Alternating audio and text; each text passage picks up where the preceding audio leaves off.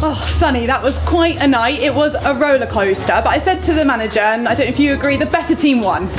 Yeah, of course. We've come to their ground and played the way that we want to play, and we've dominated the whole game. We've had more chances than them. We've stopped more chances than them, but then the cross in the, what was it, the 80 something minute was tough to take. But yeah, you see the character of the boys to keep fighting for the extra 30 minutes out there, and then obviously for the penalty as well, and then just to see the fans as well. The atmosphere was unreal. Never played in a game like it. And you didn't play on Saturday, but you were around the squad, knowing the heartbreak in the last minute, and then to concede late on, that must have been really hard. But you just got back up and started playing again. Yeah, I think that shows the character that we have in this team.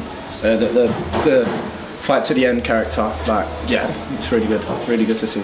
And you've been in and out of the team. You're obviously a young player on loan from Watford, but I thought that was one of your best performances. Did it feel like it was a good one for you? Yeah. You know when you've had a good game where things come off and stuff like that, but it's the result that matters at the end of the day, and we've performed well and got the results, so that's all that matters. It doesn't get any easier. Away to the league leaders Grimsby on Saturday, but just to get a win, surely that gives you so much confidence going into that. Yeah, you can tell by the dressing room we're buzzing.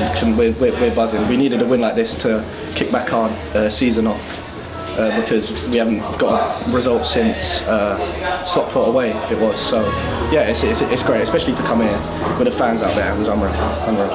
And of course the fans were amazing, 1,000 of them. I mean, on a Tuesday night, 48 hours notice, they're something special, aren't they? Yeah. It's so good playing in front of them. So good.